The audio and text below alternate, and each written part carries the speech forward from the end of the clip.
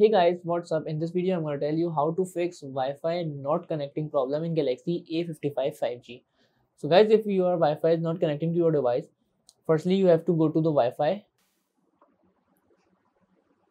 and then tap to the setting. By the way, my Wi-Fi is connected already, but if you are facing this issue, and your device is not connecting, so just go to settings and then click to forget password.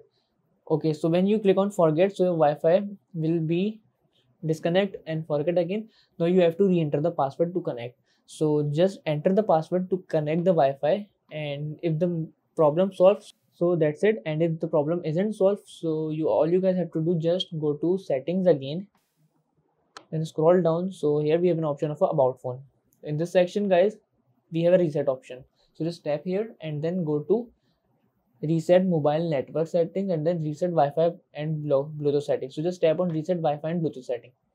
Now click on reset setting, and as you guys see, after resetting, your Wi-Fi will be disconnect, and then you have to connect the Wi-Fi again. So just go on the Wi-Fi, tap on the Wi-Fi here. Okay, we are using the scanner by the way.